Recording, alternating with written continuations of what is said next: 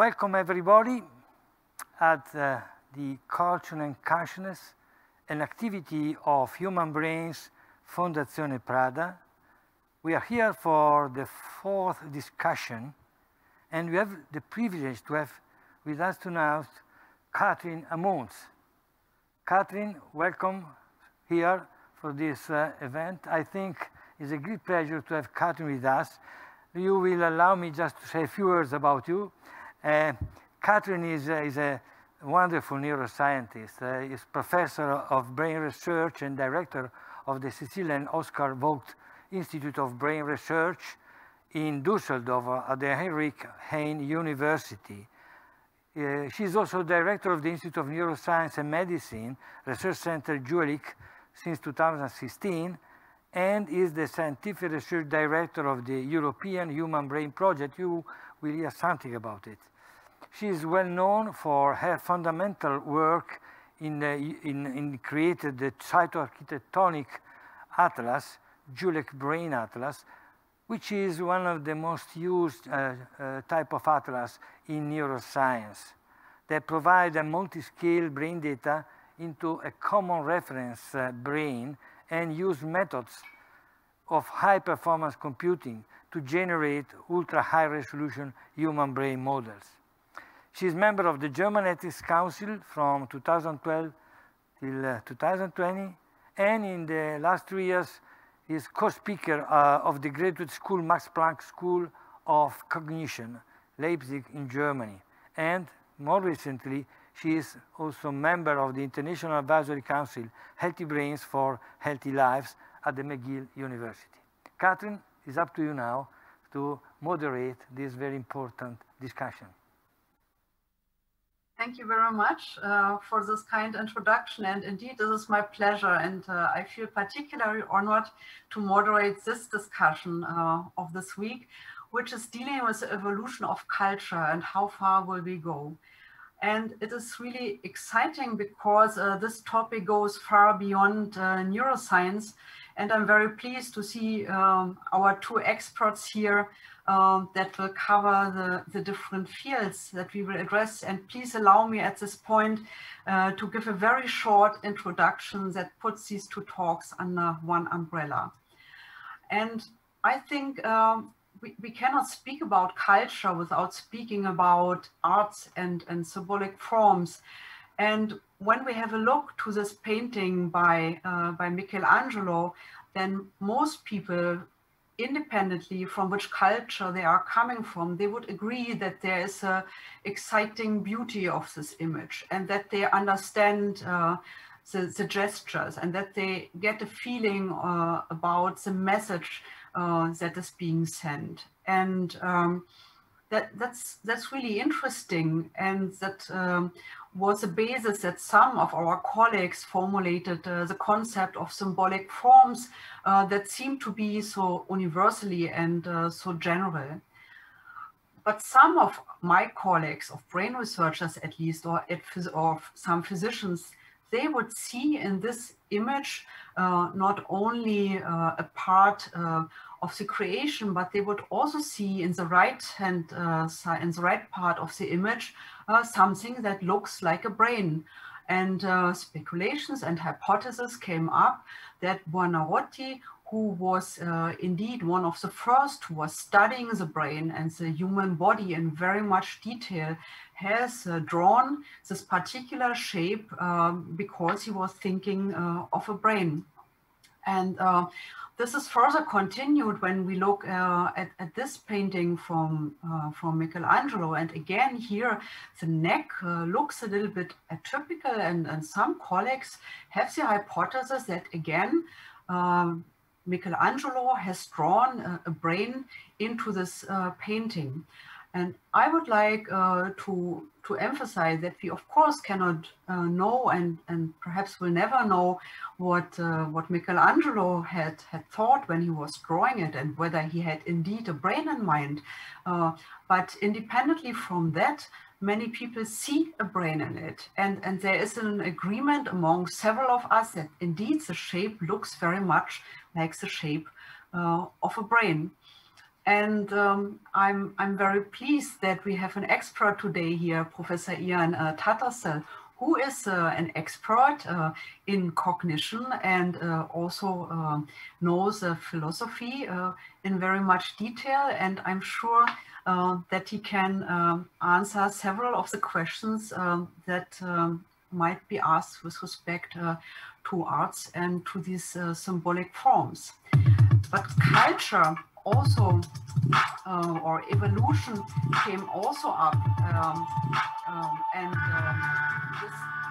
with the structure of the brain and with the incredibly difficult network of connections that we see in the brain. And on the left-hand side, you see such a natural neuronal network, which was created during evolution. And since the 50s of the last century, we also see the development of artificial neuronal networks. And what you see here is simple perceptron. And also then in the next few seconds, you will see a multi-layer perceptron. And although there are many similarities between these two types of networks, there are also many differences.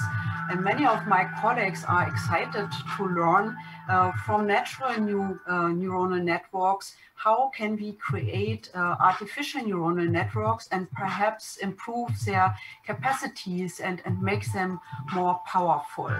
And this is a whole research direction that is more and more coming up in these years. And there are incredible results when we are looking to what these artificial neuronal networks can create.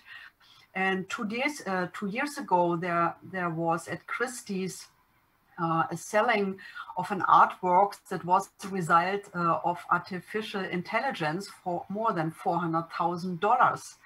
And we know that some artworks produced by human beings are also sold for the same amount of money. And this is an example here from Richter. And we can ask ourselves, will we accept in the future to pay huge amount of monies for something which is a result of artificial intelligence, and will we attribute such a value to such an art piece in the future? Will this change the whole art world and the whole culture that we are doing? Although we of course know that such an artwork is reproducible up to the smallest bits and bytes. So these are, of course, questions which I find very interesting and to be answered in the future. And we could also ask ourselves, and I would ask myself, when we have the next collection of the Fashion Week, will we distinguish whether this fashion is designed by a human designer or by an artificial program? And can we really make a difference by humankind designing as compared to artificial designing that we have seen in this last painting?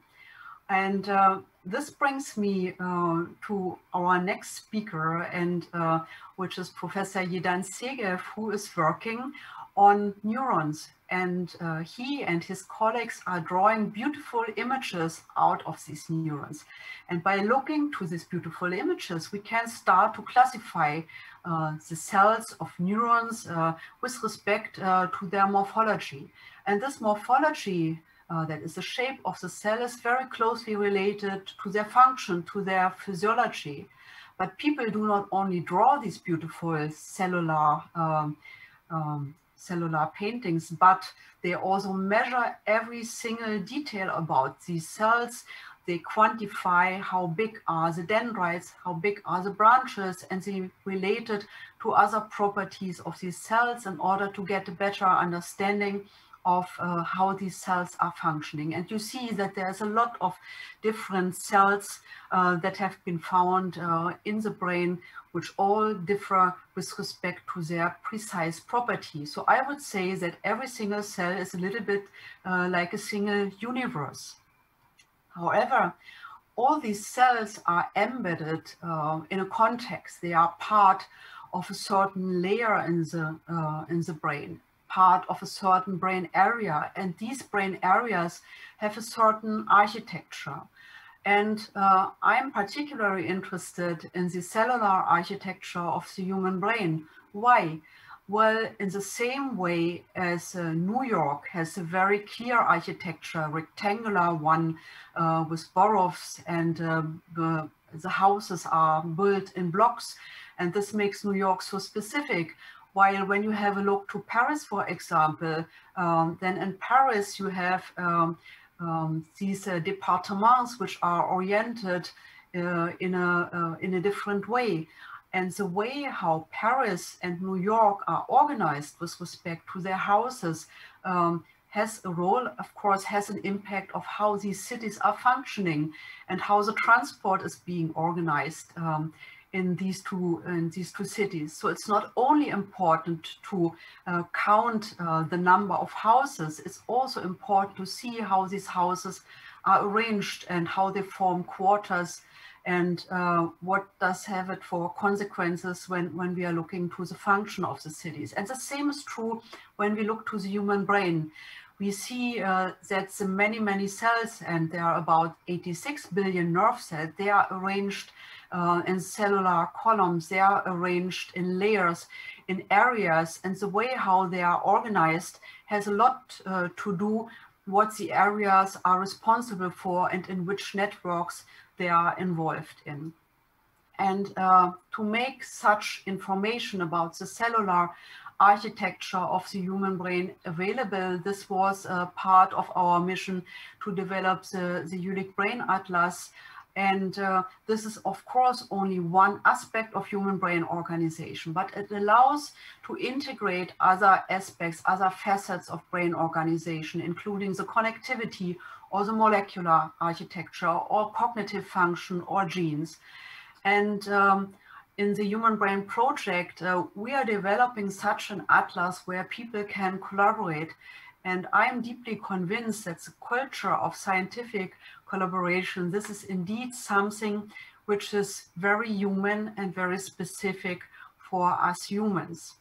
And saying that, I would like to finish my short introduction and hand over to Professor Ian Tattersall, who is currently Curator Emeritus in the Division of Anthropology in the American Museum of Natural History in New York City. He is an author of more than 400 publications, and what I find so impressive also that many of these publications have as a target the broad audience. So he is one of the translators of science research to the broader public. Ian Tattersall is a paleoanthropologist and primatologist. He has worked in Africa and is interested in fossils. But interestingly, he is making the bridge between fossils and human cognition. And I feel very pleased now to give the word to Professor Tattersall to talk about culture as the ultimate expression of evolution.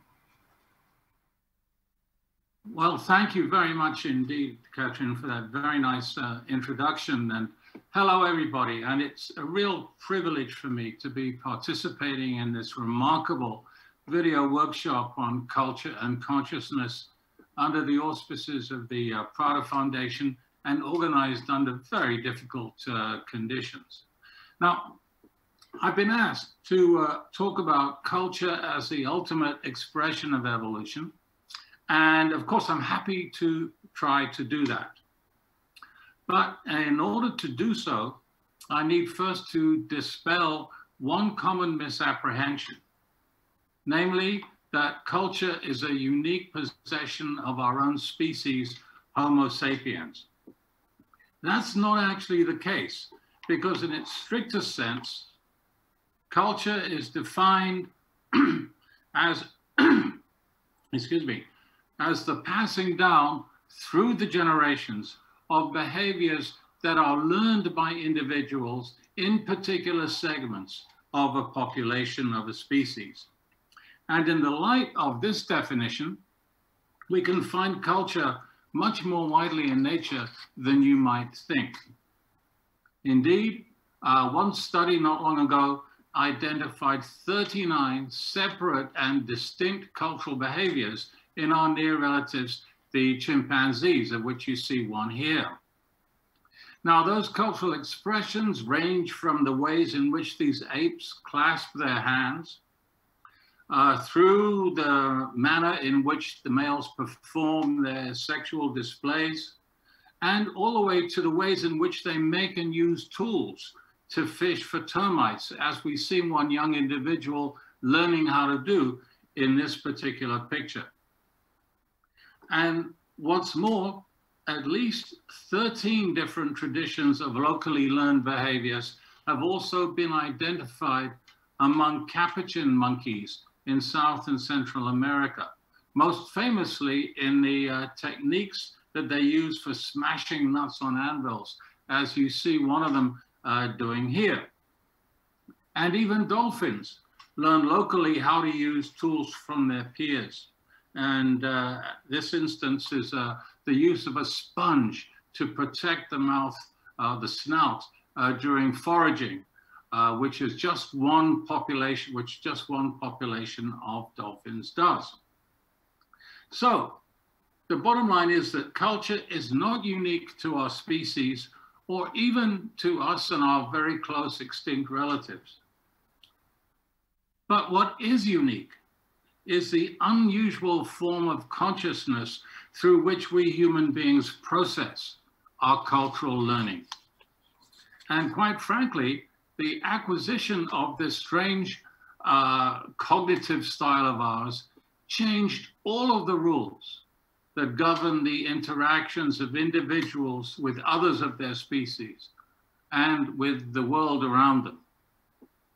So I need to emphasize that from now on, I'm going to be talking about culture in the specifically human sense and not in its general sense. And that distinction is really important because it reflects a fundamental difference in the way in which modern humans process information about the world. To the best of our knowledge, all other organisms in the world perceive and experience their environments in a holistic way as sort of integrated wholes. Whereas in contrast, we human beings mentally deconstruct our environments into vocabularies of discrete but abstract mental symbols. And this atomization actually applies to our inner experience as well as to our experience of the external world. And once we've done this deconstruction, we can recombine those symbols according to rules to come up with new statements about the world. Not just about the world as it is right now, as we are looking at it, but as the world might be. So in other words, we can imagine worlds other than the one that we live in, and we can plan for those worlds. Now, this is a radically new and unusual ability that we have. And as a result of it, and alone among all organisms, as far as we know, we human beings do not live in the world as it directly presents itself to us. Instead, for most of the time, we live in the version of the world that we reconstruct in our minds. And because we both perceive and reason symbolically, that world is in large part our own individual construct. But then again, each of us will recreate our own world in our own idiosyncratic way.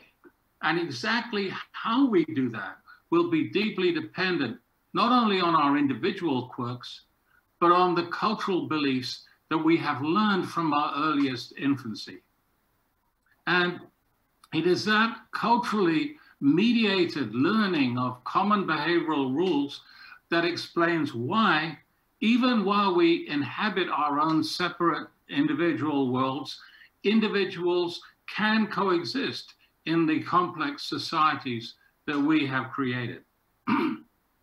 But of equal importance, culture also provides the underpinnings of our individual identities.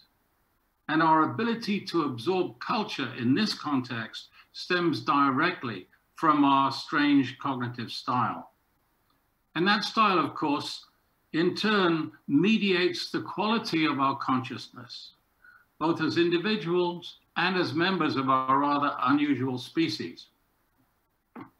Well, all of these things suggest that if we're going to understand the unique relationship that there is between culture and consciousness in our species, we would do very well to look back and to reconsider how both aspects of humanity evolved. And in this particular endeavor, it's culture that has the advantage because it has a direct, if incomplete, material reflection in the archaeological record, of which we see an early example here. The archaeological record is the physical record or register of ancient human behaviors, and it really consists of cultural behaviors. Whereas if we want to know about symbolic consciousness or the form of consciousness that existed in earlier kinds of humans, we have to indirectly infer that from the archaeological record. Anyway, let's take a quick look at history with the assumption that our earliest ancestor, who was not ancestral to any ape, that is to say, the earliest hominid, that this creature already had a relatively complex cognitive system that was basically comparable to that of the quite sophisticated modern apes that we can observe. And in broad terms, at least, this assumption seems to be a reasonable one to make, and it's not really contradicted by anything that we currently know. So accordingly, the first material suggestion that we have of any significant cognitive advance relative to the apes comes at some point over about 2.5 million years ago with the deliberate manufacture of the first stone tools. Those early tools consisted mainly of small, sharp flakes like the one that we see in this image here that were knocked off one fist-sized cobble of stone using another piece of stone.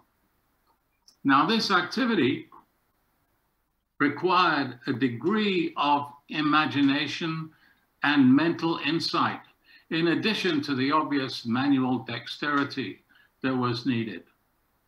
And it also often involved conscious planning, as suitable materials were carried around the landscape before they were made into tools as they were needed for cutting whatever. Now, these first stone tools appear to have been made by early hominids with small stature, small brains, and archaic body proportions. And we wouldn't normally regard these forms as human, ruling out the old formula of man, the toolmaker.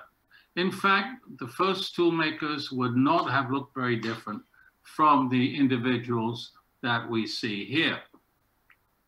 And the tools that they manufactured would clearly have made a huge difference in their lives and in what they were capable of doing.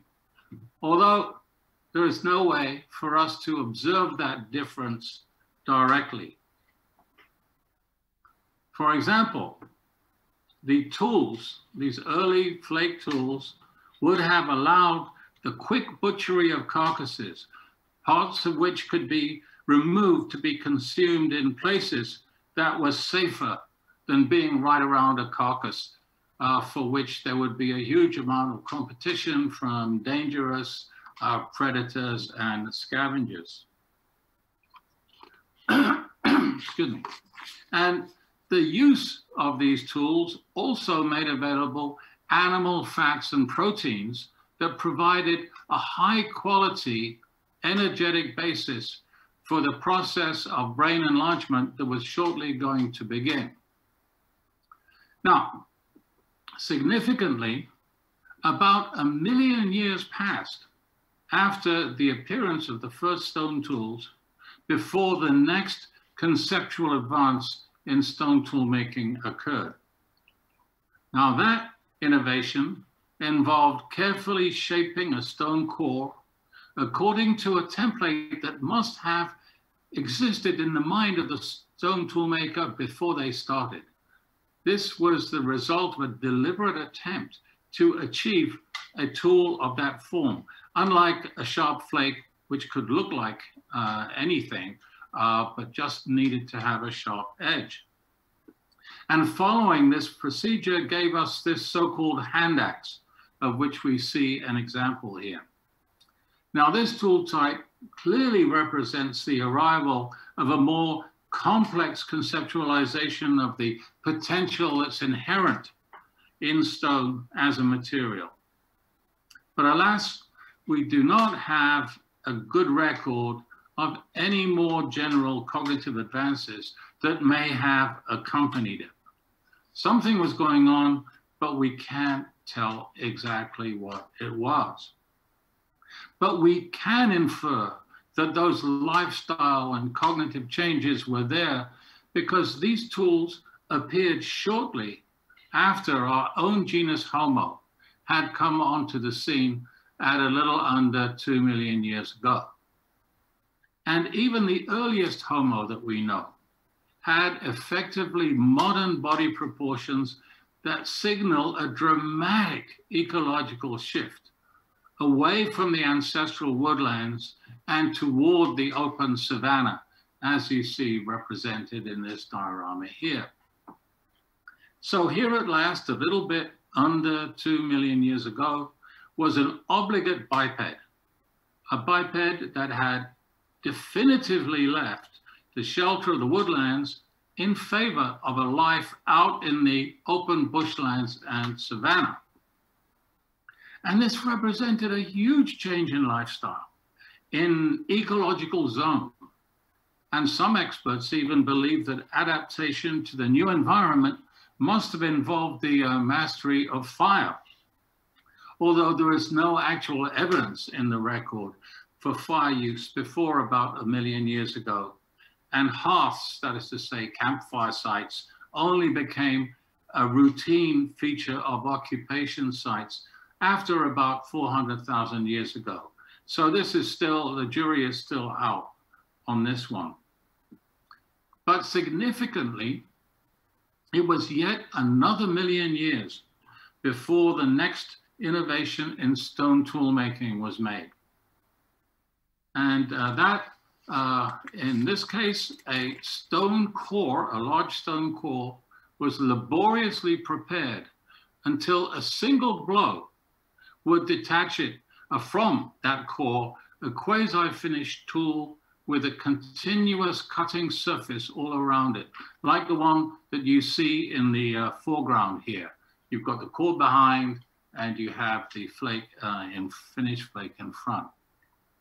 Now, all of this shows very clearly that hominids were becoming culturally and presumably cognitively more sophisticated over the length of the Pleistocene period, the last couple of million years. But the visible technological pattern was simply one of very occasional major innovation, rather than one of gradual improvement. We are used today to a world in which technological innovation is constant. But that is the exception. And that, as I'm going to show you, is something very, very, very recent in the human record. Now, fueled by a better diet, hominid brain sizes, as you see in this very crude chart, were enlarging over this period as well. And it seems that such enlargement was actually occurring independently in at least 3 separate lineages within the genus Homo. And that makes it fair to suggest, at least in retrospect, that throughout this process, members of the genus Homo were employing an intuitive cognitive algorithm in which intelligence, however you might want to define it, basically scaled with brain size. But there's a price to be paid because big brains are costly things, because brain tissue is energetically very demanding. Your brain probably weighs only a couple of % of your total body weight, but at times it may even be using up to 25% of the energy that you're expending. And presumably, those bigger hominid brains were paying back that higher cost by supporting more complex cultural styles that in turn allowed hominids to exploit the environment around them more effectively. But alas, we have very little material evidence that bears on exactly what was going on in this process. Now, our own large-brained species, and very anatomically distinctive species, I should say, Homo sapiens, appeared on the scene in Africa following around about 200,000 years ago, as testified by fossils such as this one from Ethiopia. But there was no corresponding change in the nature of the accompanying archaeological record. The new hominid, big brain and all, was apparently still behaving in the same old way. And the first indication we have of any qualitative change, I should say, in cognitive style came only about 100,000 years later, when we begin to find items of bodily decoration being produced as basically products of the human ego. These decorative items come in the form of pierced shell beads, like the ones that we see in this illustration here. And they're found in both Mediterranean and Southern African sites in the period following about 100,000 years ago. Many of these beads bear traces of color, probably from contact with ochre-painted human skin. And that observation is important, not only for its aesthetic overtones, but because bodily decoration almost always has symbolic implications. Those implications are usually about the economic or the social status or the social affiliation of the individual concerned. But whatever they are invariably making a statement. And once more, we don't have very long to wait for more direct indications that humans had adopted this symbolic reasoning algorithm. Because at around 80,000 years ago, in Southern Africa again, we find the first overtly symbolic objects, of which this one here that we see on the screen is the best and the most complete.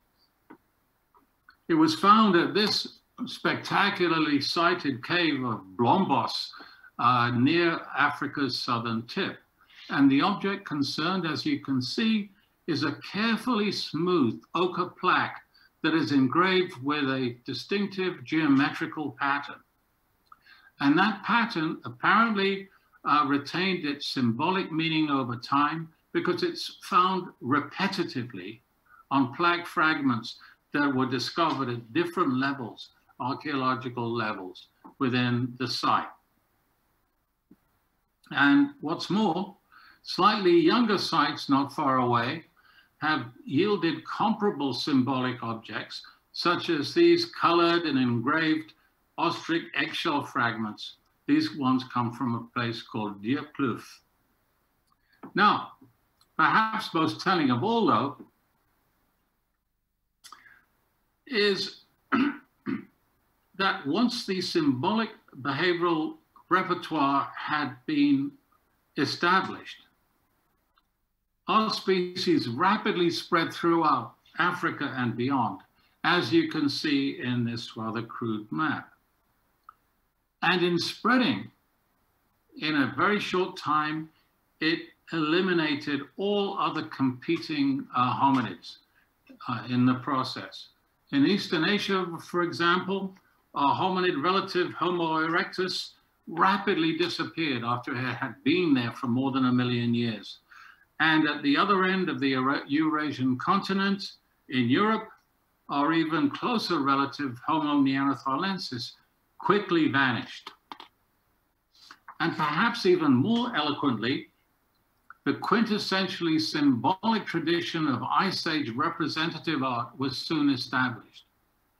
Images such as this one were being made in Borneo and Sulawesi, right over there in Eastern Asia, over 40,000 years ago. And at roughly the same time, we have the astounding fluorescence of cave art in Europe, of which this is a very familiar early example. And this enormous outpouring brought with it also music, as exemplified by this bone flute. And it brought with it notations, exemplified by this, what is possibly been interpreted anyway as a lunar calendar on a reindeer antler plaque. And it brought with it sculpture, as epitomized by this exquisite tiny horse from Germany. Now, images like this one are the clearest evidence you could wish for that after millions of years of hominid evolution, the modern hominid sensibility had finally arrived, and that cultures in the way in which we understand them today were developing. So what had happened? Well, I think the simplest hypothesis is that the neural wiring that permits symbolic thought was acquired in the profound developmental event that gave rise to the very anatomically distinctive Homo sapiens. And that event really did involve major biological change, as you can see by comparing the Neanderthal skeleton on the left here with the modern Homo sapiens on the right. There is a huge, the Neanderthal is more representative of a typical member of the genus Homo, and you can see the radical changes from the head to the feet in the modern human. Now, the record only gives us bones like these ones, but the same change must have involved alterations in the soft tissues of the body as well. And evidently those soft tissues included the brain. And those alterations evidently gave Homo sapiens a new cognitive potential. But as is often the case, that potential was not realized until it was released behaviorally. And that release must have been accomplished by a cultural stimulus, because necessarily the biology was already there. Because after all, there's no way you can exhibit a new behavior unless you already have the biology that permits it. So what was that cultural stimulus? Well, I'm pretty convinced that, that it was the spontaneous development of language. After all, with its lexicon of vocal symbols, language maps more or less perfectly onto the particular nature of symbolic reasoning. And it's also happened that structured sign languages have been observed to develop spontaneously and suddenly. And that fits very well with a widely held belief that the basic operation underlying language is fairly algorithmically simple. And once meanings could be attached to sounds by correlating them with objects in a brain that was already structured to make associations, this feedback system could easily have emerged that quickly established the symbolic mode of information processing that we take for granted today. Incidentally, this new symbolic algorithm for processing information seems to have been energetically much more efficient than its brute force predecessor, because that's the best explanation we have for why, after a very long history of enlargement, our brains have actually shrunk almost 13% in volume over the last few tens of thousands of years, as you can see from this table. But even more significantly, though, I think all this means that modern humans did not, as many suppose, acquire their remarkable cognitive powers gradually over the eons under the guiding pressures of natural selection. Instead, we acquired those powers very recently and very suddenly, and through a process that involved exaptation rather than adaptation. We have evidently not been fine-tuned by eons of natural selection to be the kind of creature we are.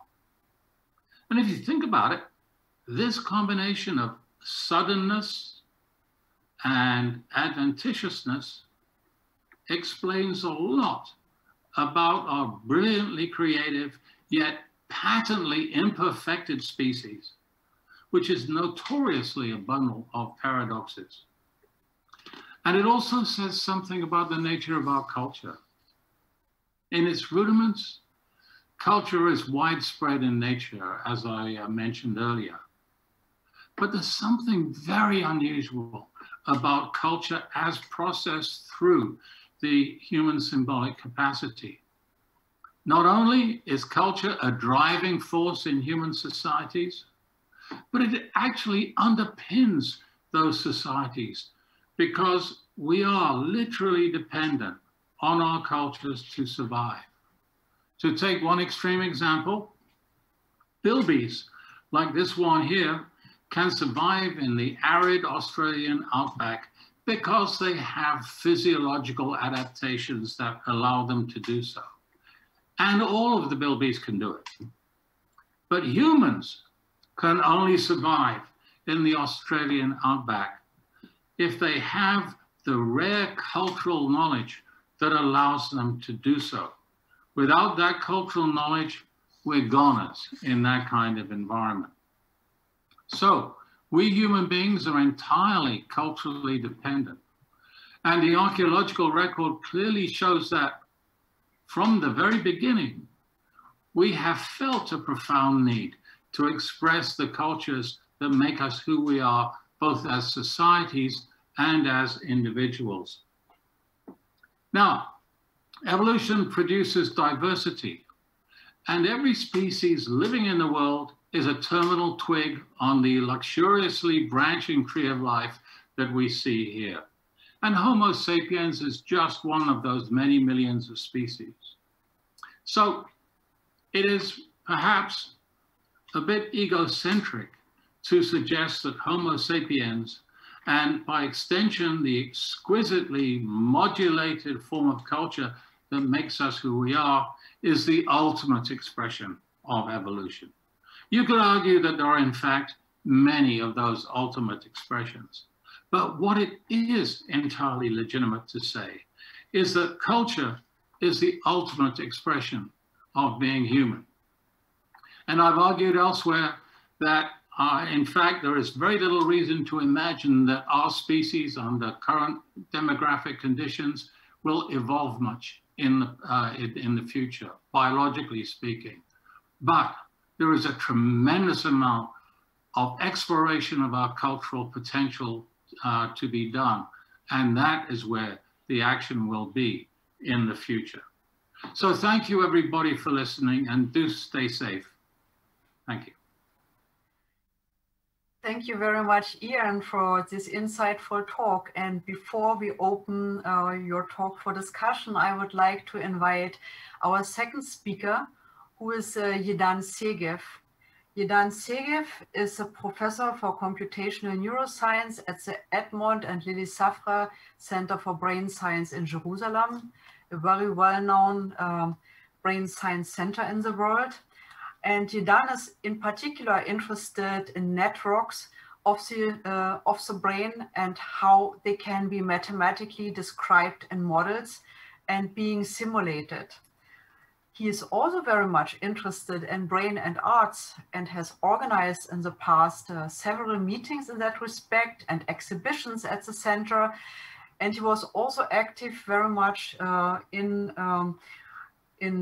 educating children with respect to science and to art, also by different channels, through exhibitions, workshops, and through a journal.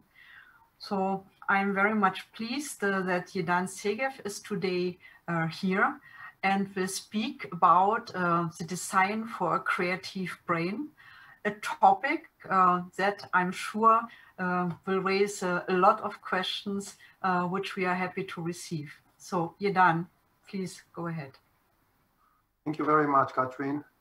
And thank you, Jan, for this wonderful talk, really very well going with my talk, so we shall complement each other. But also to Prada, I think it's very innovative, very creative what Prada is doing. Actually, I'm proud of Prada and that they decided to combine art, fashion and art and brain. I think it's a wonderful idea. I'm very proud to be part of it. I'm very happy. And so today I will try to do something, so to speak, a little bit unusual, because I'm going to speak about a very difficult topic that Jan raised. What is unique about human brain? What makes us so specific? Why do we succeed to create art and technology and fashion? There will be a little bit of some ideas, not necessarily complete proof, but I'll be happy to hear Katrin, especially as a brain expert, about what I'm saying. So let's start. So let's see. So let me start with Einstein. We cannot not start with Einstein. This is probably the most creative scientist we ever knew, because, you know, in 1905, Einstein, this is the miraculous year. Einstein did, you know, 4 amazing papers with his creative brain. And he said that the most beautiful thing we can experience is the mysterious. It is the source of all true art and science. As I said, Prada is really trying to connect art and science in this set of lectures. And both of them, both art and science, is really the ultimate creativity. You start from an idea and then something comes up. Leonardo da Vinci or Michelangelo that Katrin mentioned, and I will mention more. And so I want to ask the question is, what is unique in our brain, as much as we can say, that enabled us to be so creative?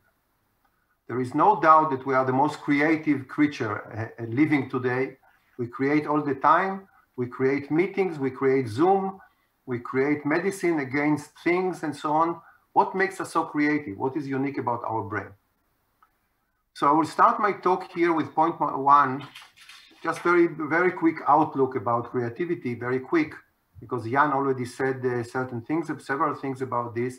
And then I want to inject and I want to introduce a notion of a brain state. I want to tell you that a brain, what is a state of a brain? What does it mean when you speak about the brain is in a state of sleep or in a state of Parkinson or in a creative state? What does it mean to be in a state? And I want to emphasize and I want to try to convince you that our brain developed tools to have many states, many new states. One of them is a creative state or many states. So we have the tools, we have the anatomy, we have the physiology that provide or improve our capability to be in states, in new states that other brains cannot be, and this enables us to be creative. And then I'll go with a few speculations here about what makes our brain unique in that sense, that is supporting the foundation of creativity.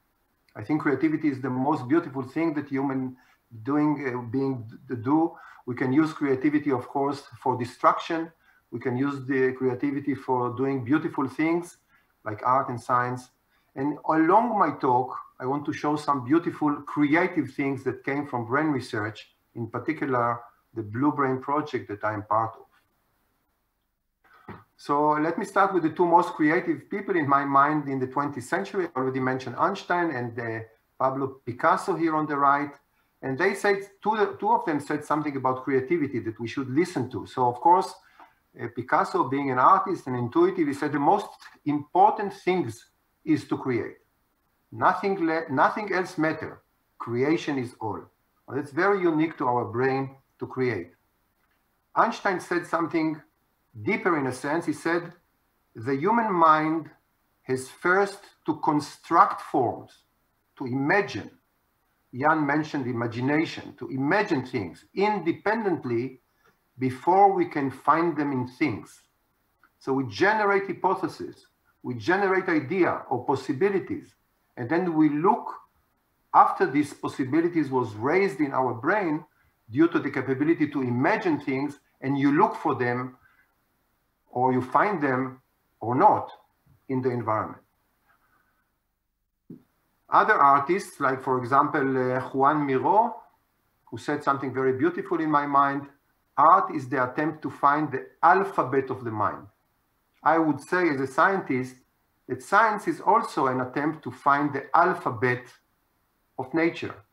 And brain science is an attempt to find the alphabet of the mind, so the fundamental principles that enable my brain to function. We don't want to describe every detail, we want to find the alphabet, the principles.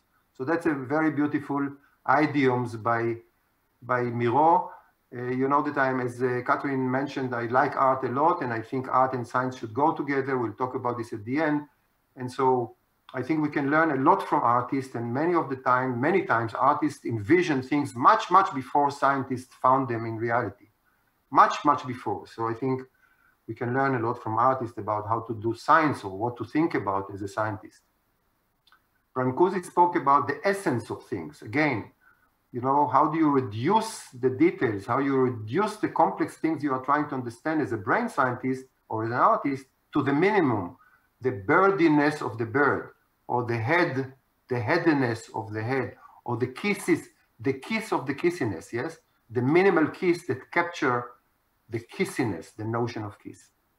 Science and art are trying to do similar things in many ways, but with different tools.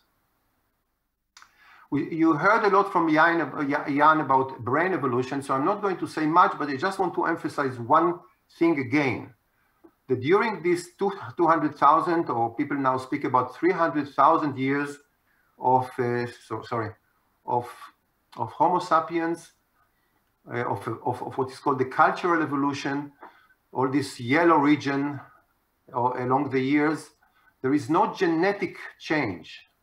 So if you look at the genome of a person, of a fossil that we can do with ancient DNA today, and you compare the DNA of this person to ours today, there is no big difference. That's why I can say that we are Homo sapiens. We are the same genetic animal, the same genetic species.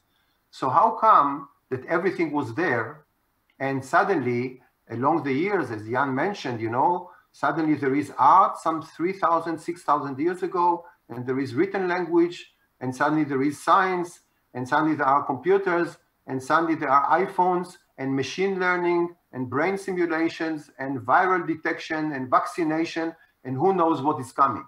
How come with the same brain, with the same structure, with the same physiology, you continuously do new things? That's almost a miracle in terms of the brain, yes? So that's what I'm going to try to look at, to answer. But I cannot not show you, of course, these beautiful things, because this is in my mind the ultimate things that the art did, these prehistoric caves that Jan mentioned already. And let's go to tell you a little bit about brain states, because I think that what is unique about our brain is that the capability to have new states of brain, and these new states of the brain are correlated with new things that we do, including brain, art, science, creativity, and so forth. So just to show you, to all of you, or maybe you know already, there is this elementary unit in the brain. It's called a neuron, a nerve cell. It's a complicated structure, and we are studying it a lot. But for this talk, I just want to mention that this element that is called nerve cell, the neuron, is an electrical device. It generates electrical signals.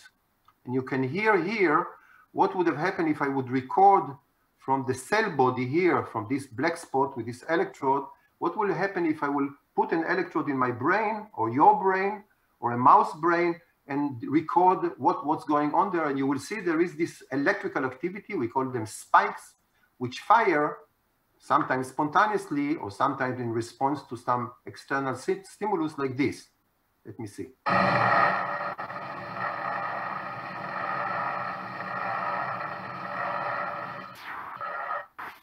Okay, so this is the individual activity of a single neuron in the brain, any brain. So this is the elementary microchip that does all this computation, that generate ideas, that enables me to talk now, that enables you to listen, to think, to sleep. This is the elementary unit. But of course, we have a lot of them. We shall talk about numbers in a second. Katrin already mentioned that our brain has 86 billion elements like this. It's a huge number of elements interacting, and this interaction generates states, dynamical states of interacting elements with one another. And to show you what I mean by a state, I want to take an example, which is a difficult example, but it's easy to understand through this example. And I want to show you a state of a Parkinsonian brain. What does it mean, a state of a Parkinson? So I show you, this is a work by Hagai Bergman from our work, who was one of the first to record with these electrodes from a brain of a monkey in this case, but also in human today. We can record before operation this activity. So you put an electrode in the living brain and you record in this case from 3 cells, three neurons. One neuron is doing this activity, ta ta ta ta ta ta ta ta ta ta, stop, and so on. The other nerve cell here, this is the middle one, is active more rigorously, ta ta ta ta ta ta ta ta ta ta. The third one is active less, ta ta ta ta ta. So each neuron has its own kind of electrical music, if you want, and together they generate this philharmonic music.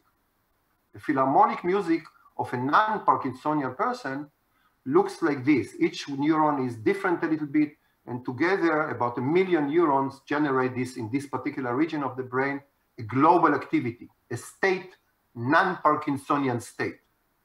But if you record from a Parkinsonian patient, from similar neurons in the same region, you suddenly see that the neurons generate different electrical activity. For example, this neuron is doing ta-ta-ta-ta-ta, stop, like a machine gun, ta-ta-ta-ta, stop.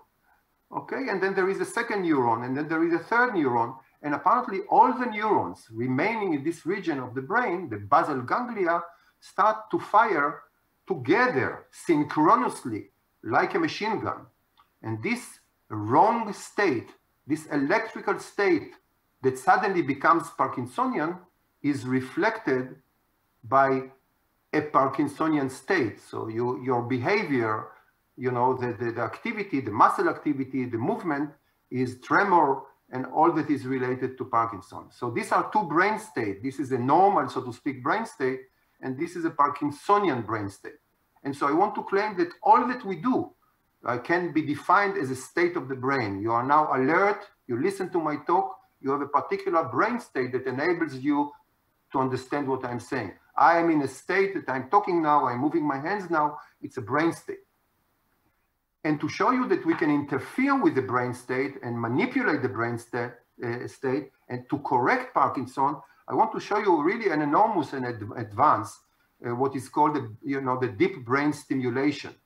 So if you are a Parkinsonian patient and this region here generate this electrical activity, this state of Parkinson, you can interfere, you can inject current through a generator, through a battery that is implanted like in a pacemaker of the heart. You can pacemake the brain, you can pacemaker the brain, you can inject current in the brain and correct, while you inject, the activity of this region. And so I want to show you an example of a Parkinsonian patient here. So this is a Parkinsonian patient in Hadassah Medical School in Jerusalem that agreed to be photographed, to be video. So you can see a very severe, actually young person, 56 years old, that is Parkinsonian. And I don't need to show you how difficult it is for this person to move and to do things that is so easy for you like this to do. It's very difficult for him to do. So this is a Parkinsonian state. His brain generates this electrical activity, which is spontaneous, which is automatic. You cannot get rid of it, so you are Parkinsonian. Okay? But if you take this electrode that I mentioned before here into the brain of this patient, which is a very fast operation today, and you put the electrode in the correct location, then the same person, after this fast operation, actually completely alert, you can talk to him while you penetrate with a very thin electrode to the correct location, this same person is looking like that. So this person that you see now walking on the left side is the same person just after the operation. Now he's getting electrical stimulus, changing the brain state, changing the state of his brain into a normal brain activity, and he's doing things that a Parkinsonian patient cannot do. So this was an example of what does it mean, a brain state, electrical brain state, and how can I manipulate the brain state from one state to another through a technology, brain-machine interface. Okay, so after introducing this brain state, I want to say that something in this human being some 24,000 years ago here, or in Germany, or in Austria, or in Italy, much later by Michelangelo, he had a special brain state that enabled him, to create David or David and so on. It's a state. The question is what makes us unique in terms of being able to be in these states? What makes us so creative? So I want to start with something to negate something. It's not the size of the brain. It's not the size of the brain. Katrin can tell you a lot about different brain of clever people, of unique people, unique personalities. She's an anatomist. She knows more than me. But I can tell you that Einstein's brain was very small, 1.2 kilogram. It's much smaller than your brain, all of you. And Anatole France, both Nobel laureates, was even smaller brain, 1.1 kilogram, very, very small. Your brain is 1.4, 1.3, 1.5. So there is no connection between these genius people and the size of the brain. It's not the size of the brain. That's not, so bigger brains are not more creative than smaller brain. Okay? But Katrin mentioned something very important. We do have a huge number of cells. So if you compare mammalian brain from the smallest mammal to the bigger mammal, to chimpanzees and so on, to macaque monkey, you compare it to our brain, we have huge amount of microchips. Huge amount, 86 billion elements interacting electrically with one another. There is a huge combinatorial, a huge combination of activity that you can do with 86 billion and you cannot do with 2 neurons. So if I had 2 neurons, I could be either 1, 0, 0, 1, 0, 0, or 1, 1. I had only 4 states. With 86 billion, we have huge amount of permutation or combination of activity, many states. So that's one idea. We are creative partially because we have the substance in terms of huge number of microchips, of computing elements, of neurons. There are animals with more brain cells. There are dolphins with bigger number of brain cells. So it's certainly not the only thing that makes us creative, but it's part of the things, certainly part of the things that enable our brain to be in many brain states. Another aspect that is unique to our brain, again, Katrin is here. She can tell you more about the anatomy, gross anatomy of the brain. But if you use this technology, which is called diffusion tensor imaging technology, which enables you to see the connectivity, the connection, the axons, the wires that go from one region in the mouse to another region in the mouse, and you compare the connectivity, the white matter, the axons going from one region to another region in the chimpanzee and in the human brain using the same technology, you see huge connectivity between regions. Our brain evolved through genetic and evolution into a brain that is highly interconnected between regions. Actually, much of our brain is what we call the white matter. The white matter is this wiring connectivity, and Katrin is one of the top person in the world that works on this connectivity between regions. And why is it so important? Why is it for creativity? Why this interconnectivity is important for creativity? Because when you want to generate symbols, like Jan spoke about symbols, let's say that we are now agreeing that we have a symbol that is called glass. I'm using the symbol glass.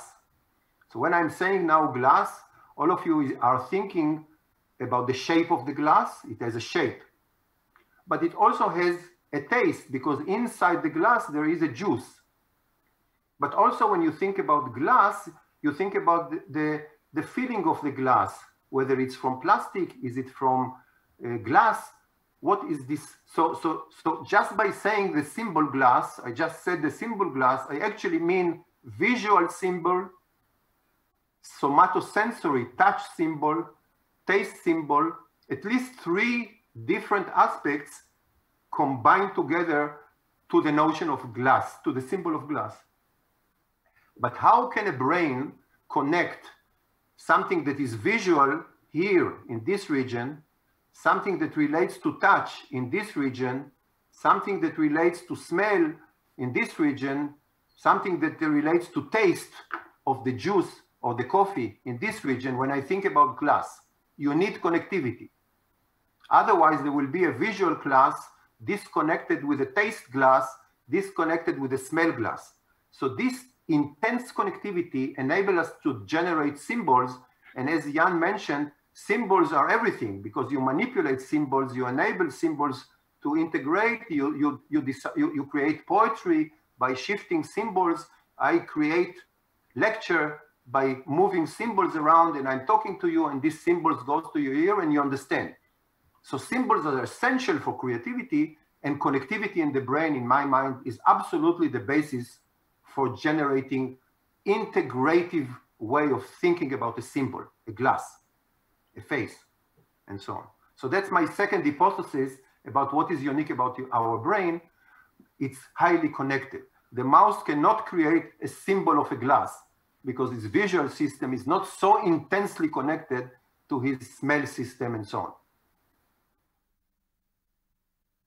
The third thing is what happens locally in a local region, very small cubic millimeter region in our brain. So this comes from the Blue Brain project, which is a simulation of pieces of brain. I'm not going to go into details, but I promised you beautiful pictures, which is also artistic. So if you look at a cubic millimeter, just 1 cubic millimeter of your brain, in this case, actually, it's the brain of a mouse or a rodent, you see a very, very dense local circuit. Not between region, but local, very, very dense local connectivity. This is true for all mammals. If you look at the brain of a mouse or of a monkey, it's very, very, very, very dense locally. But there is something unique about the human brain. I promise you beautiful pictures because it's an artistic talk as well. So this is from the Blue Brain project. You can see a piece of the cortex of the mouse with different type of cells, different type of nerve cells, very beautiful brain. The brain actually is a very beautiful thing on its own. In the Blue Brain, we are trying to simulate a whole piece, the whole brain of a mouse. This is now one of the first whole cortex, 10 million cells in the computer, simulated one by one. And again, you can see it's very, very beautiful piece of art that actually was supposed to be in the Pompidou Center in Paris if there was no Corona. So what is unique about the brain in terms of local connectivity? And you can see here 2 things that are important in my mind for generating the capability to become creative. One thing is this slowness of development of the human brain. You can see on A here on left, the brain of a 1-month-old child. And you can see the local circuit, the local neurons in the cortex of this young child, post-mortem. You can see it's a sparse network. It's a sparse network. But if you go to the 6-year-old child here, the brain became bigger, much more nerve cells, much more connectivity, much more synapses between cells in this region. But it took 6 years for our brain to evolve, to develop, to a brain of a mature brain, which looks like this also in your brain, a mature brain. 6 years. So the slowness of development in my mind, the fact that we develop so slow relative, let's say, to the chimpanzee to become mature in terms of brain, this slowness of development enables us to absorb the complicated environment, the expectation of our parents, the complicated world around us, you know, Trump, this Biden, here and there, what do we need? And the expectation of my parents to interact with me, the mother, the father, the uncle. It's a very complicated world, which we have time to absorb if we develop slowly. But if you develop within 2 or 3 months to a mature brain, you will not be able to absorb all this complexity and create a model, so to speak, of the brain, of the environment around you. So the slowness of development is important, very important. And there are genes that regulate our development so that we won't develop fast. There are cases where this system does not work. There are kids that develop very fast, much faster than needed, and they are not capable of interacting with a complex world. Also, if you look at this graph, this diagram, you can see that in terms of the number of contacts that a single nerve cell receives from its neighbors, the number of synapses per a single unit is about twice in human, this is the black bar here, relative to the mouse, to the rodent. So we are much more locally connected, not only globally between regions, but also within region. The human connectivity is very, very big. Why is it important? Because it gives me a lot of brain states, a lot of local perturbation of activity, a lot of states. Both the global interaction and also the local interactions gives me a huge number of possibilities in terms of brain activity to enable me to absorb or to create, to be ready for the future, to generate a new future, because I have all these states that enable me to interact with it. Just one thing, Katrin mentioned that we are working on human cells relative to the red cells.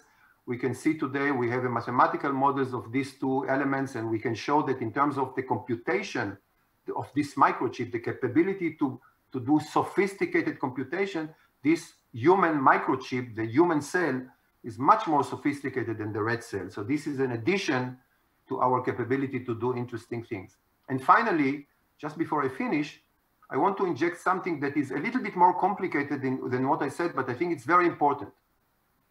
A computer, my computer at home, is not creative. It's a deterministic machine. It always does the same thing. You press the letter A, A. You press the letter B, B.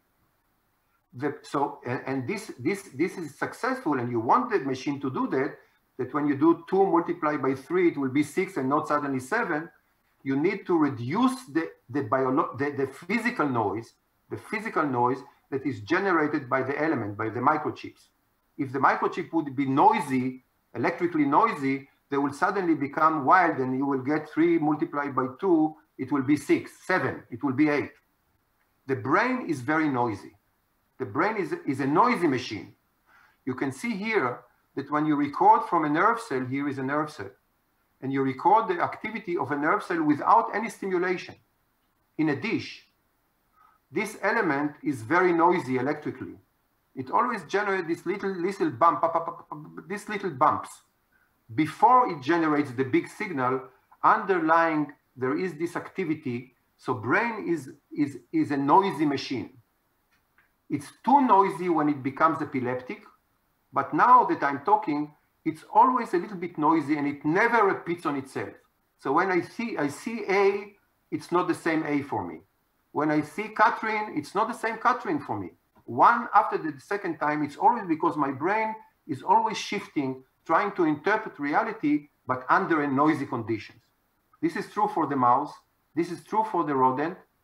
But we are now finding that human neurons are more noisy, actually in a different way. The spectrum of noise is somewhat different in human neurons. And to me, creativity comes from the fact that you don't do the same thing again and again. You cannot be deterministic and still be creative. You should do this different things under the same condition. So our brain is uniquely noisy, and this is something very, very important for creativity. I should tell you that when you interview people that are creative, many of them tell, and I spoke with many mathematicians, Nobel laureates, and so on, and asked them, when is the moment of creativity? When is your brain creative? Many of them say, when I'm a little bit sick. Many of them say, just before I go to sleep. I'm not completely alert, aware, but I'm not yet asleep. In this state of in between, when you have a little bit of fever, the noise becomes bigger. The neuronal noise is a temperature dependent.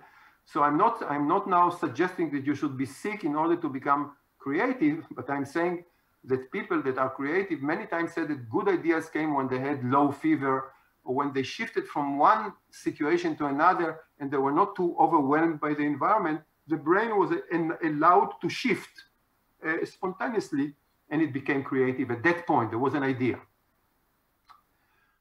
So I want to end by asking us, all of us, how can we become more creative?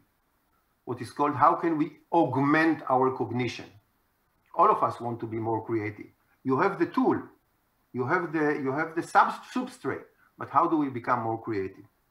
So it's a book that I edited about machines and you know, stimulation and pharmaceutical methods, drugs and so on, to become more creative. I'm not recommending this at all, but I'm recommending the following. First of all, I think that if you want to be creative, that's my little manifesto. This is my little manifesto about how to become creative. I think we should stop, actually, as Prada is doing, to stop these dichotomies. You know, I'm a scientist, you are an artist, she is an architect, he is, I don't know what, a driver.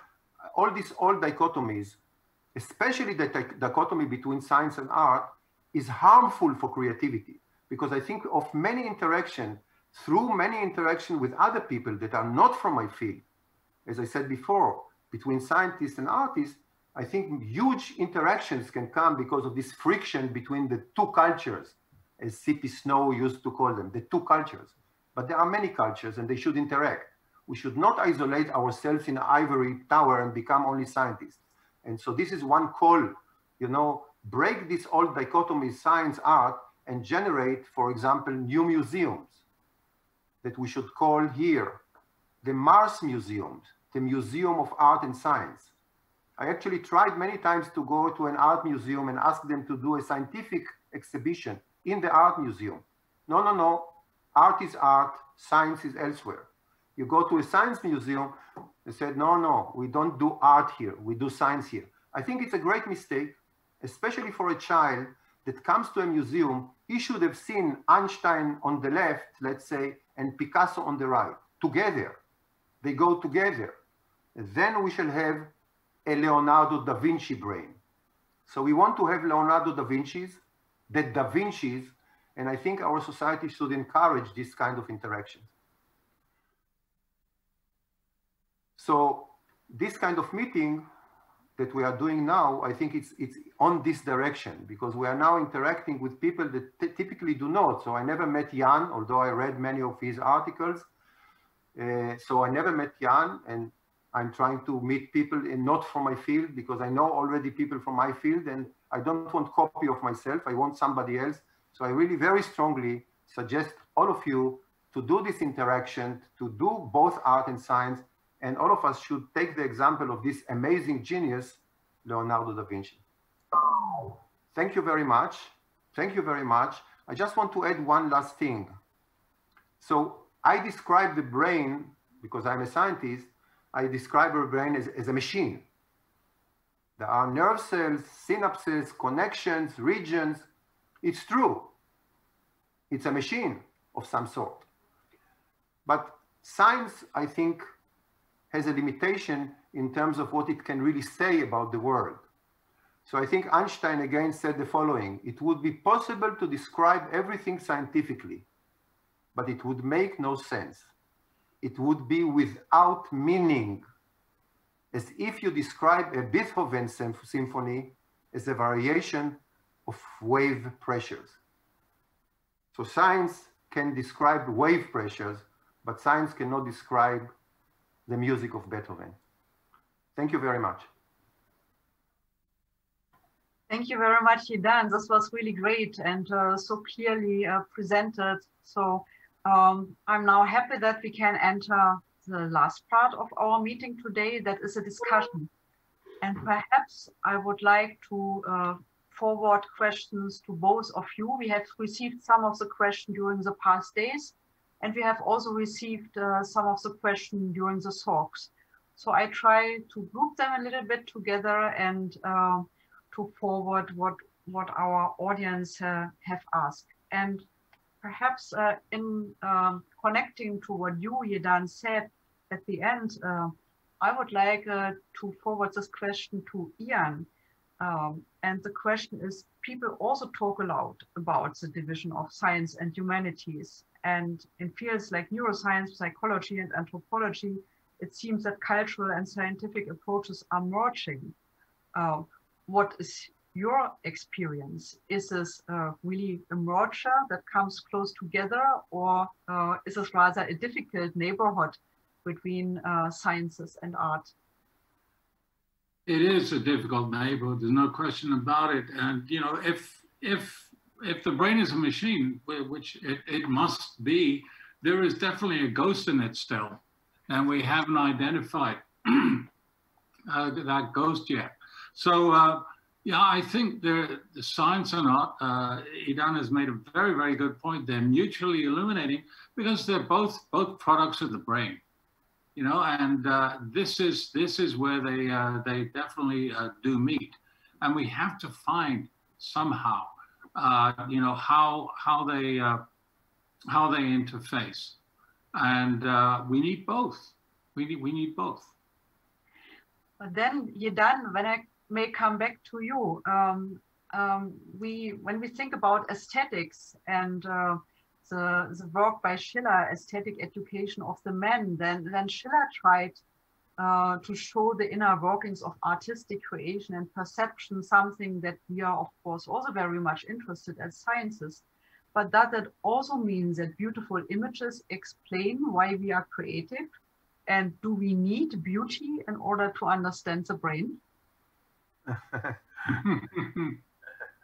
Well, you know, in some sense, you may think, why do I need art at all? You know, I can live without art in principle. I can survive without art on my wall.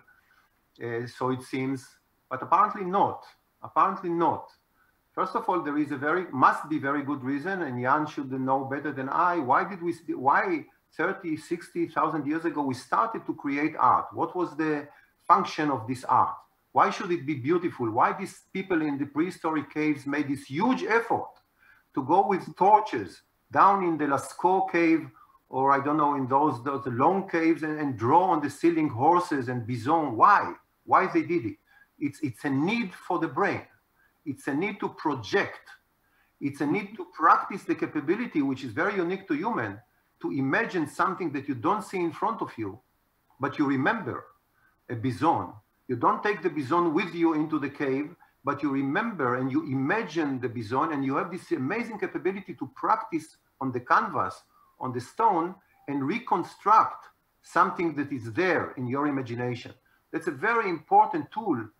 Art is an extremely important tool to practice this capability to bring back thoughts into reality. That's one aspect. The other aspect, from when I go to a museum and I enable myself to go into, I don't know, Picasso or Van Gogh or modern ones, and I allow myself to go around, you know, allow myself to just go there, it makes a lot of new connections, so to speak, in my brain, because I'm not anymore in the reality, which is very forceful. This reality is very forceful on me, you know. I need to behave, I need to say the correct things, I need to go. But in a museum and in front of art, piece of art, I can play, I can go, I can dream, I can make new connections, I can become creative. So for me, art is not just a coincidence, it's an essential for the brain to go forward.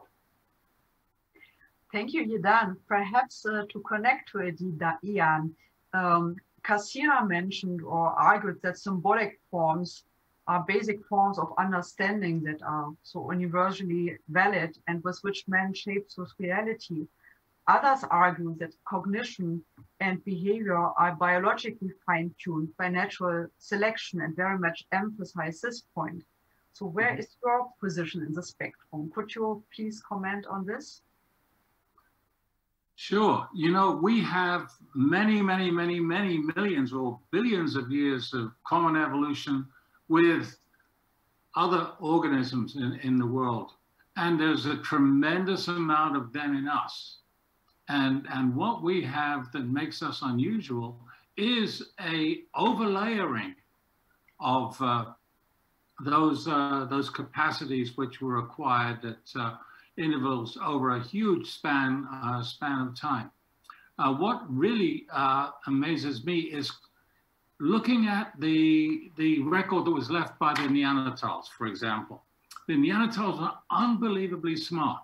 They did a lot of very difficult things, and they did a lot of very subtle things, and they obviously understood nature in a very complex manner. And yet, I'm sure they didn't live in quite the same world that we live in.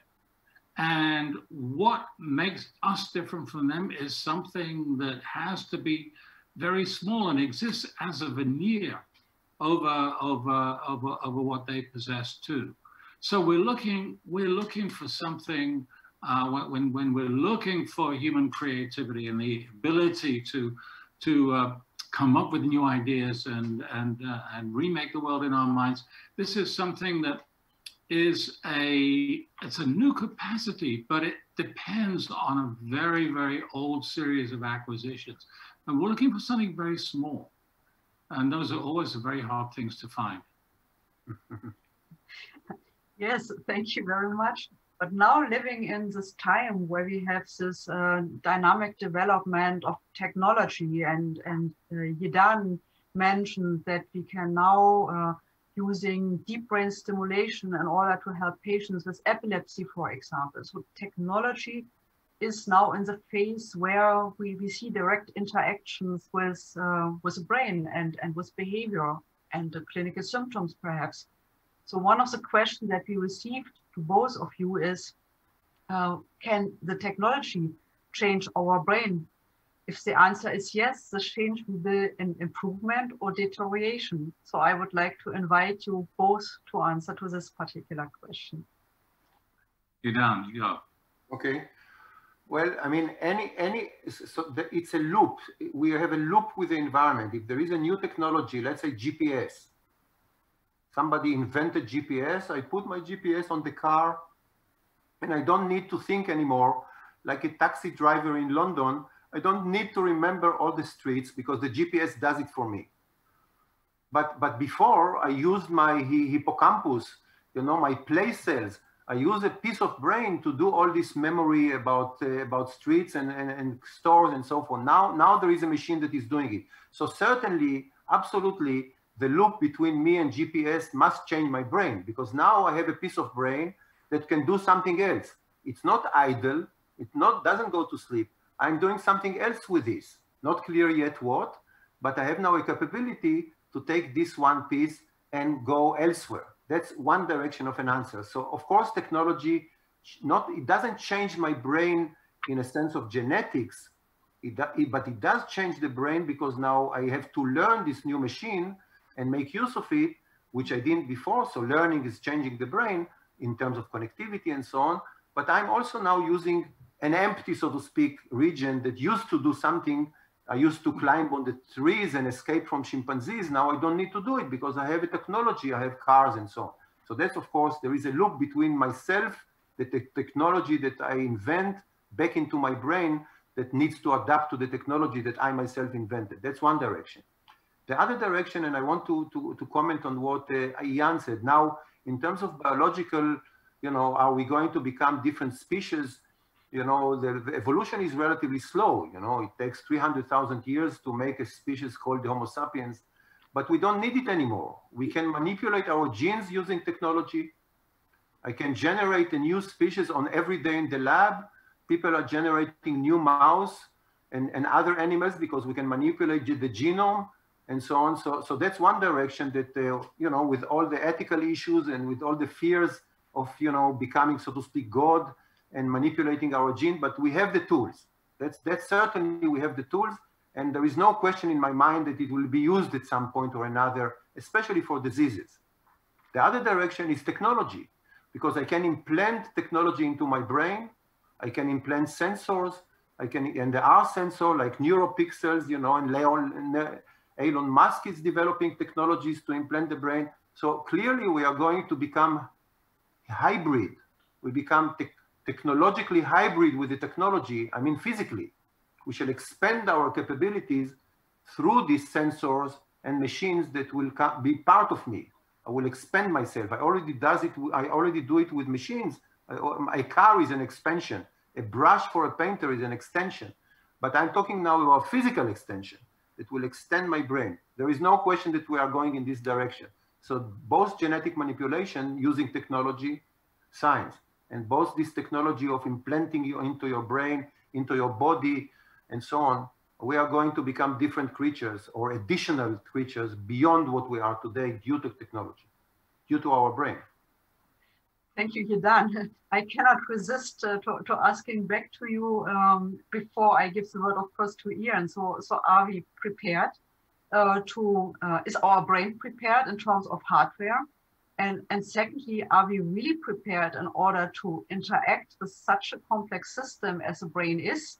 Yeah, with all these networks, are we really prepared? I mean, to allow such technological interaction? Well, you know, every generation really has to reinvent the wheel. Every generation has to learn how to exist in the world from the ground up.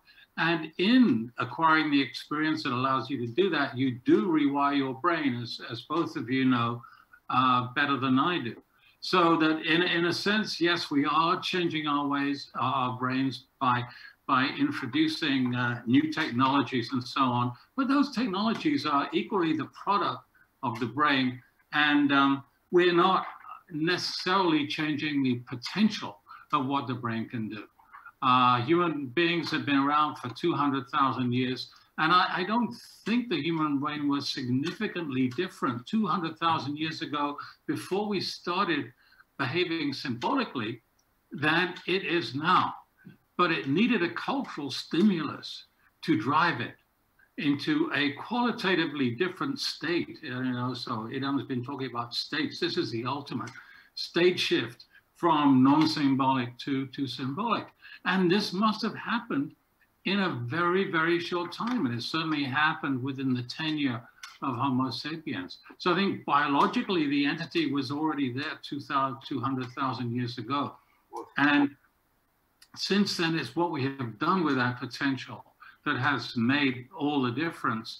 And we're going to continue exploring that potential into the indefinite future. We have no idea how far we are in exploring just what the brain can do. Thank you very much, Ian. Idan, I would like to come back to your talk, and you have shown this beautiful image of a simulation of a whole rodent brain. And the question arises, what is the relationship between the simulation and replication of the brain? Do you consider appropriate the definition of artificial intelligence? So is it truly intelligence? Well, at this point, the simulation, just to make clear what do I mean by simulation and why do I do it? You know, there was a girl some years ago, I wrote an article about these blue brain simulations to this journal that you mentioned for kids, these Frontiers for Young Minds. And there was this kid who was my reviewer for these papers that we write for the kids, scientists write for the kids are the reviewers. So the kid, you know, the kid, 11 years old, my reviewer rejected my paper because she said, you don't explain why do you simulate the brain? It already exists. So why do you simulate something that exists? You didn't explain it, so I reject your paper. This was a very beautiful rejection because my aim was to explain why do I simulate the brain. And if I didn't succeed to explain it to her, it means that I didn't do a good job for the rest of the kids. By the way, we have 6 million kids reading the journal today. 6 million kids. It's huge. They need to know where the world is going. So simulation here, when I mean simulation, there is no artificial intelligence here. It's just a replica, a dynamical replica, like the anatomists are doing. When the anatomist, like Ramon Cajal, the great anatomist, when he drew a little neuron on the paper and then put another nerve cell near it, another nerve cell, and there is a beautiful drawing of a piece of a brain by Ramon Cajal, the anatomist. It was static. There was no movement. There was no activity. It was static, which is, of course, very important to understand the roadmap of the brain, but it's not enough. We want to understand the dynamics of the brain. So in the computer, I can both put the anatomy of a cell and of a group of cells, but I also can activate them mathematically so they can replicate the electrical activity and the connectivity by synapses and so on. So it's a dynamical copy of the brain. So that's what I mean by saying I simulate the brain mathematically by replicating mathematically both the anatomy and the activity. But why do I do it? Because when you have such a big system, let's say the cortex of the mouse with 10 million neurons and about 1 billion synapses, connections, you cannot understand how it functions unless you really rebuild it from scratch, reverse engineer it, rebuild it, and then manipulate, because now you build it, you hope it's close to reality, you build it, and then by manipulating parameters, I can understand why suddenly this brain become Parkinsonian. What are the parameters? Is it the strength of the synapses or specific cell type that doesn't function? What are the underpinning of a Parkinsonian state? We don't understand. We don't understand even one disease to the level of the mechanism. So we are hoping, we have to prove that it will work. We are hoping that by replicating a copy in the computer, manipulating parameters, the computer will become Parkinsonian.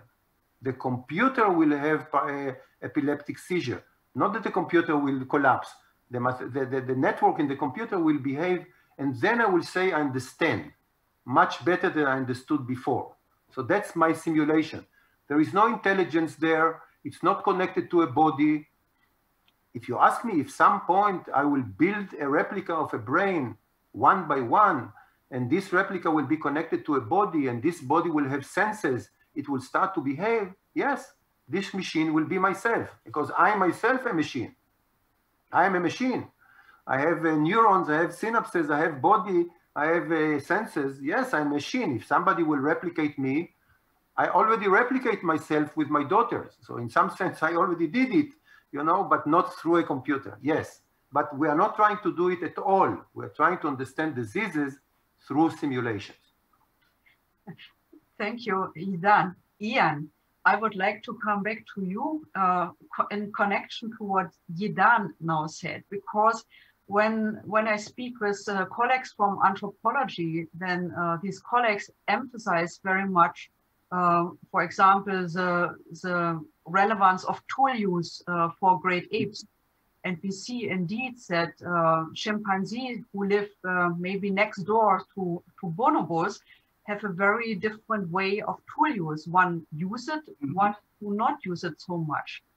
So that means that the body, of course, has a high relevance for what, so to say, our brain is inventing in terms of behavior. So do you think that the simulation can be good enough when we do not, so to say, simulate at the same time the body? Yeah, simulation is a very complex thing, and I think in the way in which Idan is trying to approach it is the most creative way to do it. Most simulations are simulations of a result.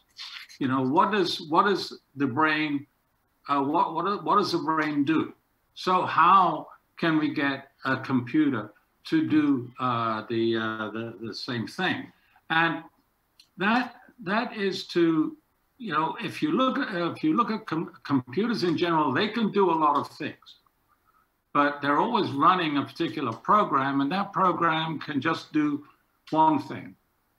And clearly there's something about different about the brain as a computer compared to a computer as a computer, or indeed vice versa.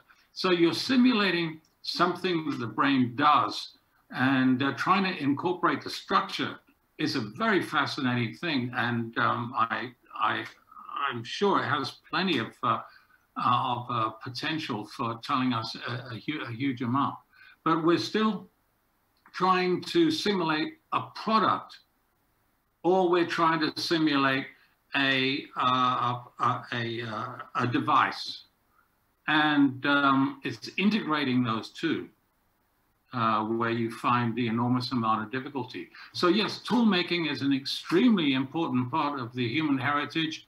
It's our first indication that early hominids were doing anything different from what apes do by making actual stone tools. We don't know what kind of soft tissues they may, materials they may have used to make tools, but it's our best clue that they'd moved out of the ape cognitive mold by beginning to produce tools between about 3.5 and 2.5 million years ago. And those tools got better and better and better, but stepwise. You know, there was this technological pattern of non-change interspersed with very rare major innovations until very, very recently. And so we are not looking at a process of gradual refinement in the same way that that we would do that. Yes, you know, Acheulean hand axes became thinner and more sophisticated over the years, but then you had the new technology coming in, and it's not quite the same thing that we experience by having many generations of technology next to each other as we're doing today. So human beings are doing something rather different, and they're doing something rather different even from very, very sophisticated close relatives like the Neanderthals. I just want to add, can I add one thing about machines? I want to alert the audience that there is a real revolution. We are living now in a real revolution in terms of machines, because we now introduce machines that learn. These are not static machines anymore that replicate what they learn to do, were aimed to do. These machines are changing as a function of environment. The machine learning world, the fact that we now actually borrowed some principles from the brain, how does the brain change when you learn something new, and then you borrow it to this deep learning, deep machines, and these machines are starting to behave in a very unexpected way sometimes. Katrin mentioned this creativity of these machines. It's because they are not static. They now respond to the world. They are changing through this interaction with the environment, so they close this loop and they become, in some sense, individuals. These machines are becoming individuals because each machine has different experience. I think this is a huge technological advance, huge. It's really going, I think it's a huge revolution to the level of the Industrial Revolution. It's very, very big. It's coming, we are going to a different world with learning machines that are born as children, so to speak, and they evolve through interactions because the software there is dynamic, it's changing. It's not the same from day to day. So if I can connect to it and also refer to a question that came from the audience earlier, wouldn't it be more straightforward if somebody would like to reproduce a brain than to do it in an organic process? The so-called organoids are being developed and used more and more as model systems for developing new therapies for brain diseases in particular. But what do you think about this direction of research and the perspectives that seem to open through the usage of organoids? I think organoids is really fascinating.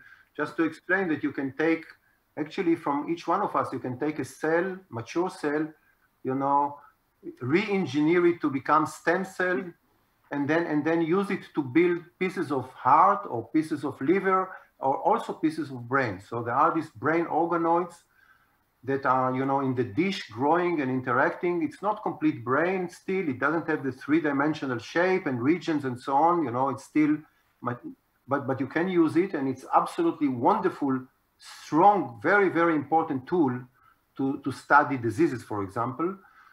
But still, you know, this, as I said, the anatomy of this organoid, the connectivity, the cell types, it's not a real replica of the brain. And also, when this organoid grows, it becomes rather complicated on its own, and it's very hard to manipulate specific parameters.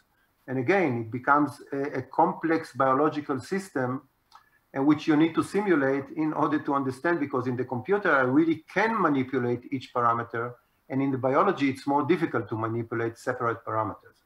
But it's a wonderful new tool, this brain organoids, a wonderful and impressive and very creative tool.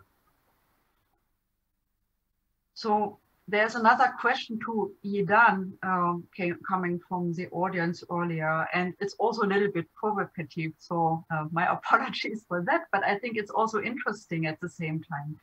So what are the main discoveries about the emergence of consciousness that were made possible by the study of fossil remains? And this plays, of course, also a little bit with a comparison that Idan brought, that we have the structure, that we have anatomy, but as the other side of the medal, we have the function and we have the physiology and the behavior.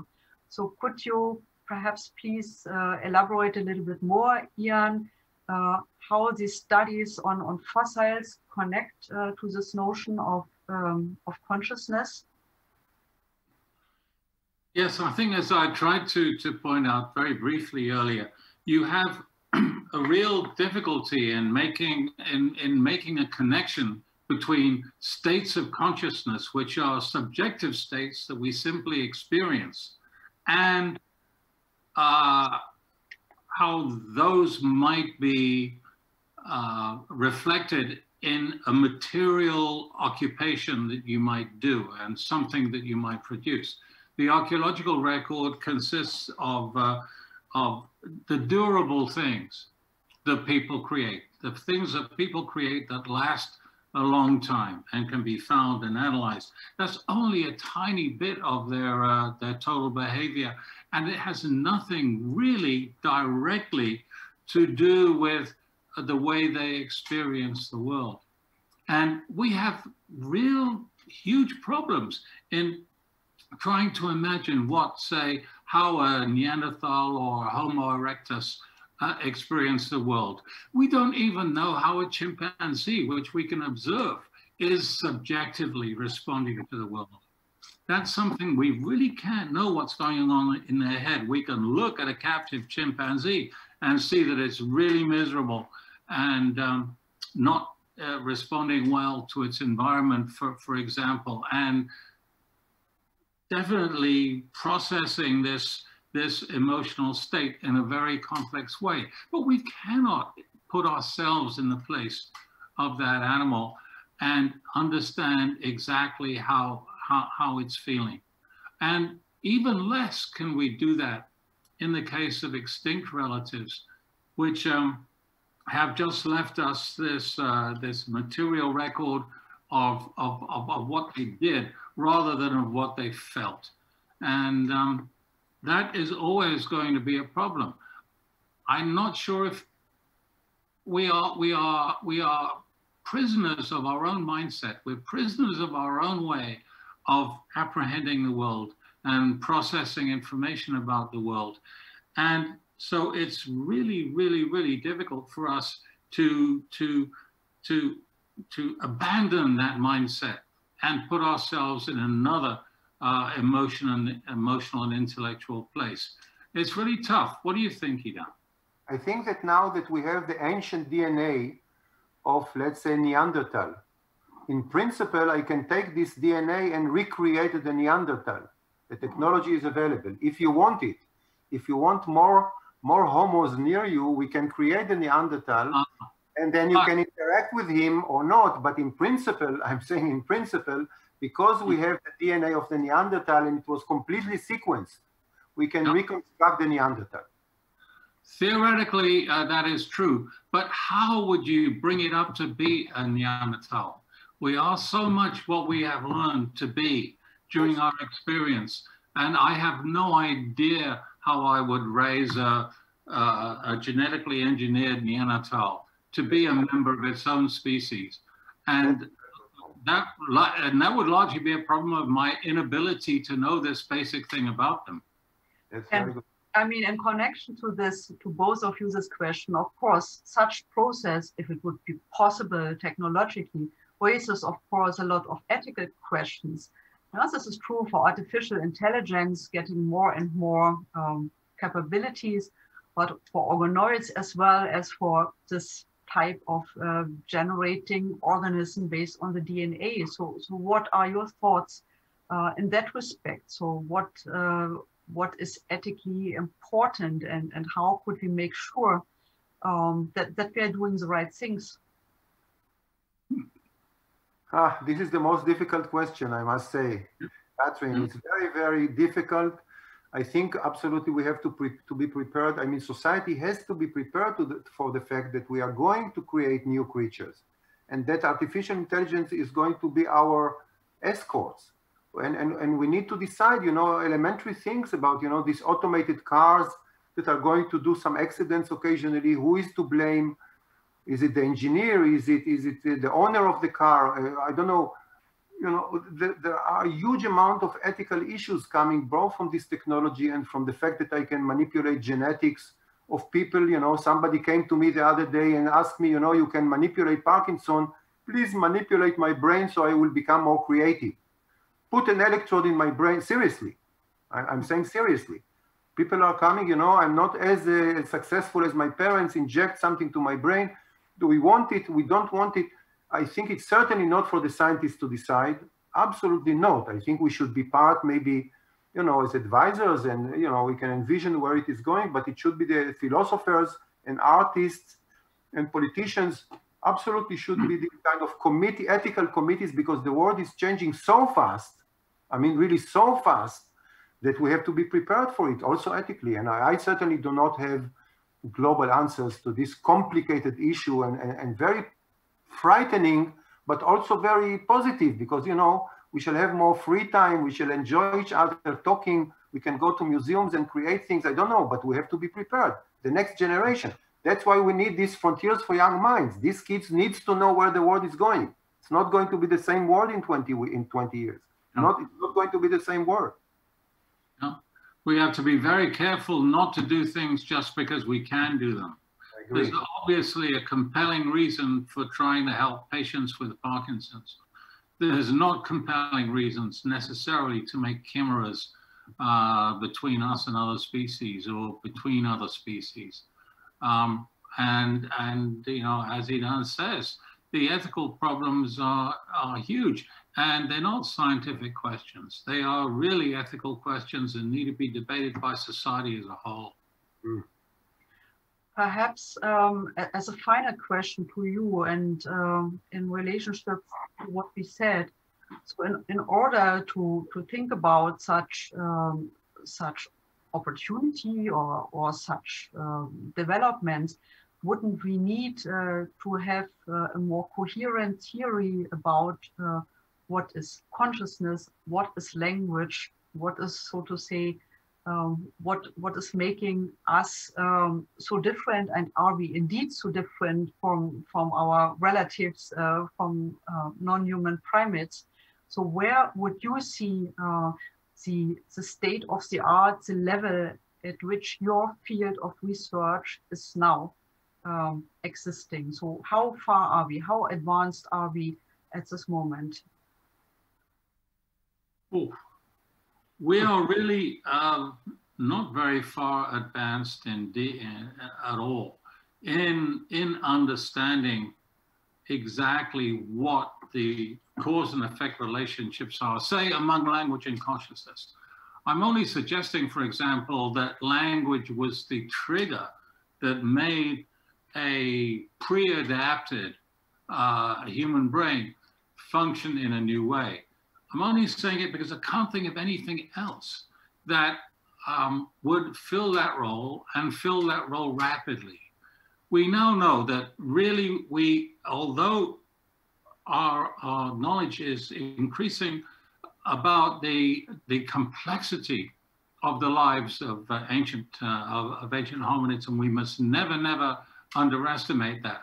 There was something that happened suddenly and very recently to create a complete change in the entire nature of the archaeological record, suggesting an entire change in the nature of the way in which humans were relating to the world, to the world around them. So there are certain events that we have to hypothesize occurred, but the nature of those events and exactly what the mechanisms were that govern the interrelationships among them is something we really have very little idea of at all. Katrin, I should mention that you are one of the top person in the world to answer question related to brain and language, isn't it? You study brain and language, and especially what is unique about human brain regions and so on, relative, let's say, to the chimpanzee that enables us to talk. You are the anatomist of language in many ways.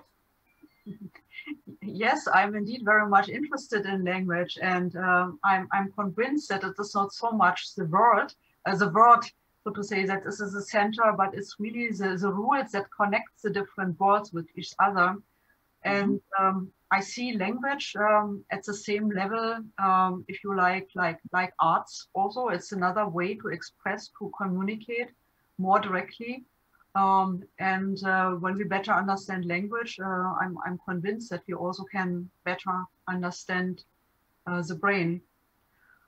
And yeah, well, but last word to you, Idan, and then I think we should come to an end also of this discussion, but I would like you as a speaker, this opportunity also to comment like Ian commented. No, I just want to summarize that I really enjoy this kind of interactive meetings. I think Prada did the wonderful thing. It's very, very optimistic at these difficult times for all of us to be close at home, you know, not interact usually with people, which is part of my creativity. If you ask me when do I create mostly, it's when I interact with people, with students. When we raise issues and they disagree with me and we discuss, I miss it a lot. I really, really miss it a lot. So this is, in some sense, something very optimistic, this aspect. Also the fact that Europe, I'm very much in heaven because Europe announced this, what they call the new Bauhaus project. You know, Bauhaus was again, the Bauhaus was a project really that actually connects, you know, architecture. Here in Tel Aviv, we have a lot of Bauhaus buildings, but they thought about architecture and art connected to environment. And I'm very proud of Europe. Actually, I want to be part of this in many ways, that Europe announced the second Bauhaus project because they understand that something about architecture and environment, building and green building and energy and science go together. So for me, this is very special times, both sad because of the corona, but also optimistic because there are new things happening due to the corona. So that's my summary of the state of art today, both sad and optimistic. Thank you very much. So we touched together a lot of questions, and some of them really fundamental, and I'm also sure that many of them are quite controversial. But on the other hand, I think this is science. So this is precisely what makes science also true, that we can discuss very openly, very controversially, and try to find the right ways, the right solution.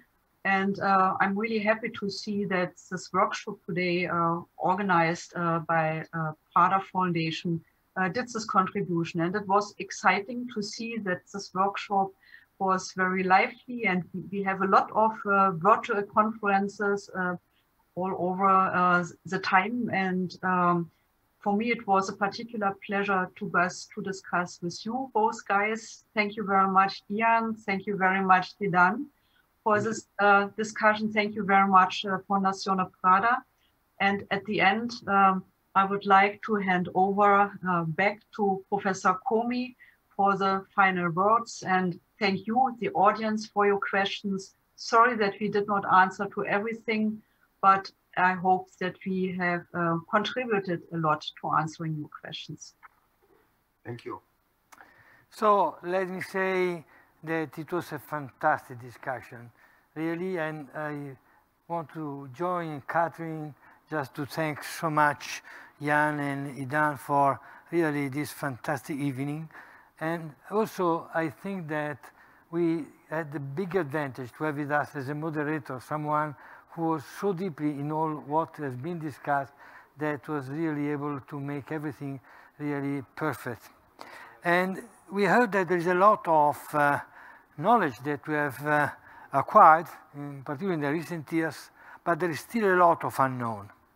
And please don't miss the discussion tomorrow, the last discussion, because this is exactly on the topic of the still open questions. And unfortunately, we have so many still open questions.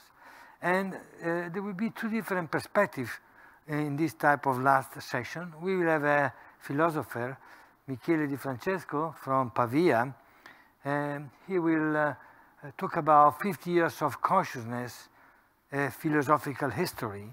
At the same time, we will have one of the most important neuroscientists, Giulio Tononi from Madison in Wisconsin, one of the persons who have dedicated their life to consciousness and brain. So consciousness and our place in nature will be the topic.